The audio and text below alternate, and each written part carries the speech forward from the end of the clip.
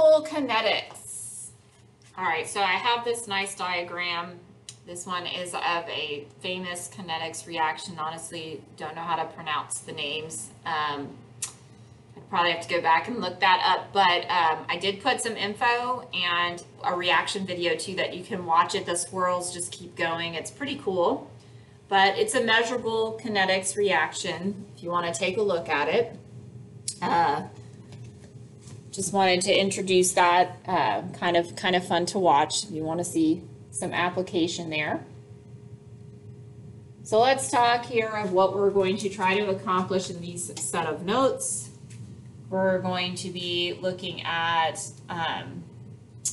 explaining collision theory, reviewing collision theory, how to speed up or slow down a chemical reaction by these different factors like surface area, temperature, concentration, catalyst, etc. And we're going to look at potential energy diagrams and review activation energy and pathway in the potential energy diagrams. So now we're going to be looking at reactions from how fast they react and the pathway that they take. Mechanism, how do they get there from the reactants to the products. So here, I'm just going to speed through these so they're all on the same slide. I talk about them together. The 3 points of the collision theory. Number 1, you can't have a reaction unless they do not bump into each other, so they must collide. Number 2, they have to collide with enough energy. They have to have a minimum amount of energy, and that energy required is called the activation energy. That threshold amount has to meet it, or they'll just bounce right off and go the other direction. So if it doesn't have enough energy, even if they hit in the correct orientation, it will still just bounce off if it doesn't meet that activation energy threshold. Orientation is important too, though, so like if it does have enough energy but it hits the wrong side of the molecule, well, you still don't have a reaction. So you have to hit the correct side of the molecule in order for bonds to break and bonds to form, or bonds to bend and rotate and other things that they do. But for the most part, it's breaking and forming. So relative orientation of the reactants must allow, formation of new bonds necessary to produce the new products. Must collide with enough energy, must collide with the correct orientation. Those 3 things have to be met in order to have a reaction. Now let's look at orientation here. I like this example. So the green is being represented by chlorine. These are chlorines. The blue is nitrogen and the red is oxygen up here. So we have the effective collision versus the ineffective collision. What you should notice as you're examining the particular model diagram here is the effective collision, the chlorine is hitting the chlorine. So right here you're getting a bond to form, and we're producing our Cl2 here. And what you're also going to see here at this point, the chlorine and the nitrogen right here, that bond has to break. So you end up over here getting your nitrogen monoxide. The effective collision is where the chlorine hits the chlorine because that's where the bond has to form, and then the bond breaks between the nitrogen and the chlorine. Down here in the ineffective collision, as you can see, our lovely chlorine is hitting the oxygen side. Well, no bond forms between the chlorine and oxygen for this, so they just bounce right off and do not form any bonds. So this is like a perfectly elastic collision here. They separate and go their other directions. So this is why orientation would matter in terms of being able to break bonds, form bonds. Activation energy. Activation energy, energy required to to initiate the chemical reaction. This is the minimum amount. And now we're going to be looking at those potential energy diagrams again, but we're looking at it from the perspective of the pathway, the activation energy, the kinetics. When we were talking about thermo, we were concerned with the energy of the reactants, the energy of the products, the final, the initial, the state function. We subtracted it, we got our delta H here. That's the thermo representation on these graphs. This is exothermic, meaning the products are lower, so energy is being released to the surroundings. However, now what are we really looking at? We're looking at activation energy, which is from the reactant line to the top of the hill. Now, what is the hill? It's called the activated complex or the transition state. The transition state. Transition state should tell you that things are transitioning in there. You have a lot of stuff, bond breaking, bond forming going on in this part of the hill. This is where you're going to find intermediate compounds. Compounds that aren't very stable because they're in between. Their bonds are breaking and forming or bending and rotating.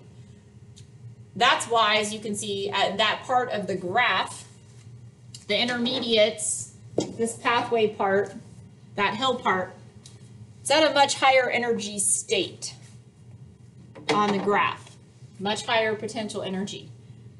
And do remember, an overall underlying concept of chemistry is whether it's electrons, whether it's atoms, whether it's compounds that, from bonding, all of these entities are trying to achieve a lower energy state for stability purposes. So those intermediates aren't very stable. They're at a much higher energy. And it is represented by the hill on the overall diagram there. Now, when comparing the exo to the endo, besides, the delta H and its symbol here, you should also notice that the activation energy right here is usually a lot higher, which would make sense because endothermic reactions require energy. They need to absorb it in order for it to occur. So that's one of the distinguishing features, is that activation energy amount is a larger threshold usually for endothermic reactions in general than exothermic reactions.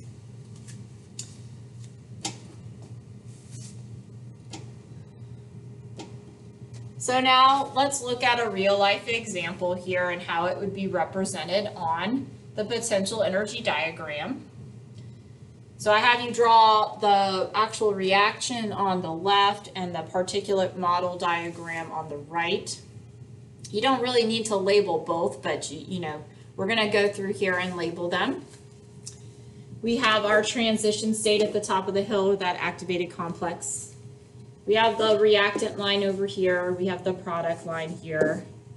Now, hopefully you can see it. If not, I'm going to write it bigger. This is 2 BRNOs.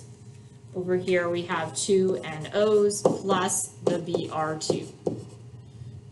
And of course, this line, the dotted line right here to the products, this part, it will be your delta H here. And for this particular reaction, we can see the products are lower, so this one would be exothermic. Now, the activation energy right here, EA, up to the top of the complex, like so. What you should notice here at the top, and I'll draw it bigger over here. We have our ON, but there's dotted lines between them. With the BR there, more dotted lines, the BR here, more dotted lines here, and so forth. Those dotted lines, of course, are representing the fact that bonds are breaking and bonds are forming. Here, of course, those ones are breaking. This one is the forming part going on. So we have our breaking ones and our forming ones. in order to get the overall products over here, the 2 NO, nitrogen monoxides, and the 1 bromine.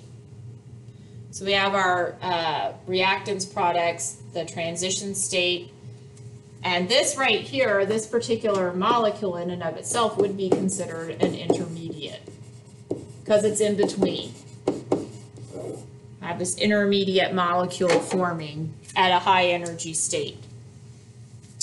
And over here on the right, with your potential energy showing the particular model diagram, once again, the red is going to be the oxygen, the blue is the nitrogen, and these orange ones, uh-oh, didn't like that. Ooh, hold on, put that down, oops.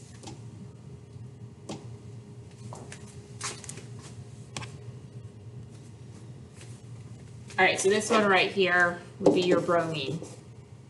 And you see the dotted lines again here, showing the intermediate bond breaking, bond forming. And then over here, you see the 2 definite NO molecules. This one right here, the Br2. So 2 of the NOs and the Br2 as your products. Going along the lovely potential energy diagram, getting that intermediate, and we have the bond breaking, bond forming idea, and the energy state, the mechanism there, where the activation energy, the hill of those intermediates forming, bonds breaking, bonds forming. Now I do like this example as well. This one I found in the textbook from last year, because it's showing too how the intermediates forming as the energy profile is going along. Here you're starting with this organic molecule where the nitrogen's in the center. But it isn't just bond breaking and bond forming. We have bending. And here, as you can see, we have rotation going on. So that's a possibility. And then the C to C bond forms there. And you end up with your new product where the C happens to be in the center.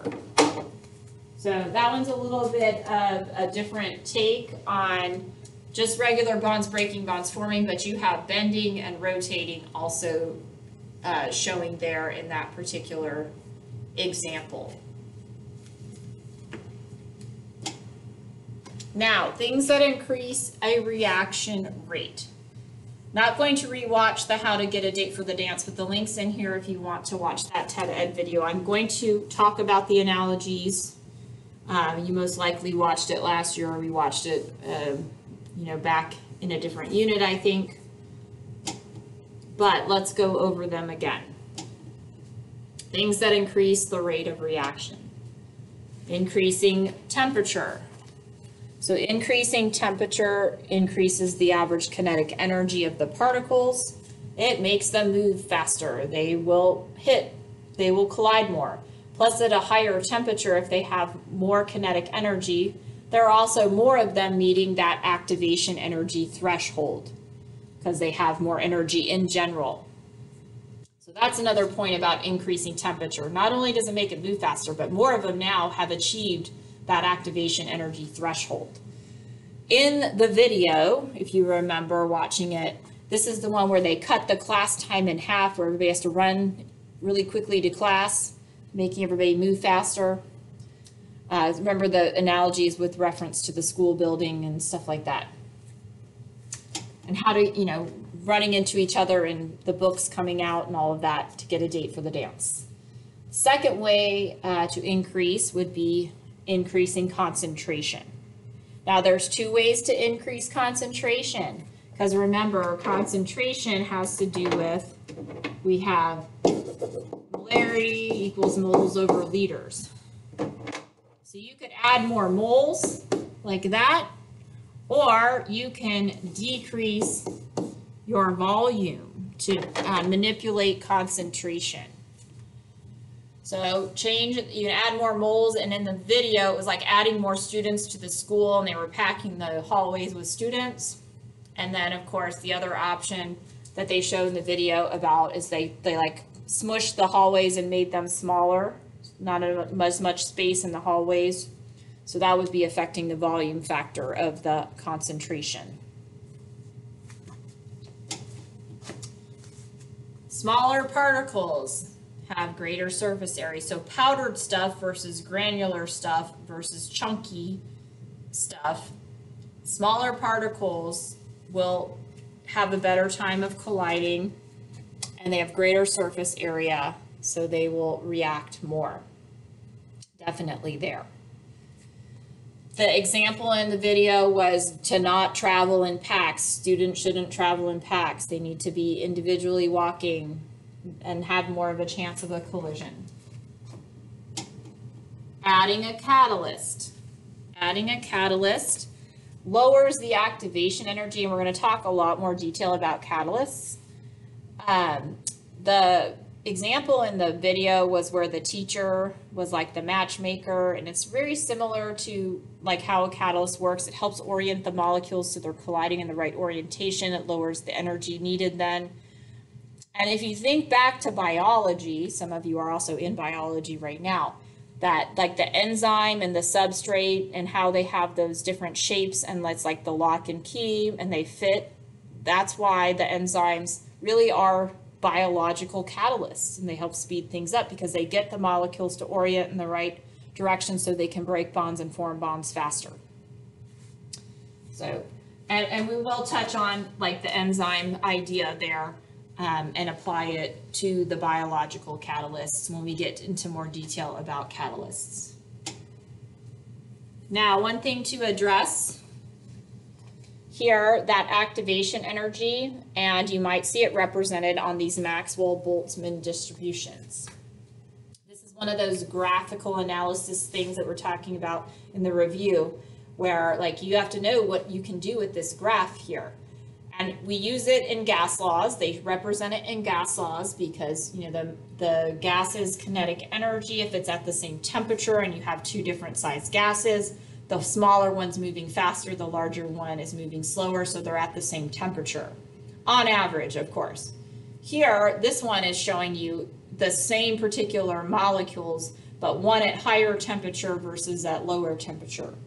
And at lower temperature, the fraction of the molecules, there's less of them that have met that kinetic energy where it reaches the activation energy. So very few, and for most reactions, a lot of the particles do not meet that threshold for the activation energy. But if you increase the temperature, as you can see, the curve flattens a little bit, but it shifts to the right. And by shifting to the right, it puts a whole lot more of the particles in having that met that threshold of the activation energy. So now, if you increase the temperature, more of the particles have the correct amount of energy so they can bond break and bond form. You can still see this whole part, like this whole part, all of this, those molecules or those particular compounds don't have enough energy to react. It would only be the ones that have met the threshold here. So they could ask you kinetics questions about Maxwell-Boltzmann distribution, and you usually see it like this, where it's the same kind of compound at different temperatures, or you see it as a bunch of different things at the same temperature, like they could have oxygen and chlorine and bromine and other ones at the same temperature.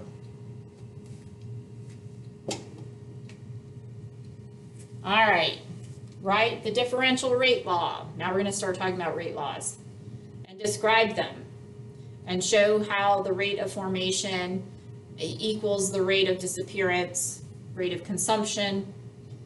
Initial rate law determines the reactant orders, and a lot of this sounds pretty much like I've never heard of this, and that's probably true. We will define them and look at the order of reactants and all of that next class, because that was the bell.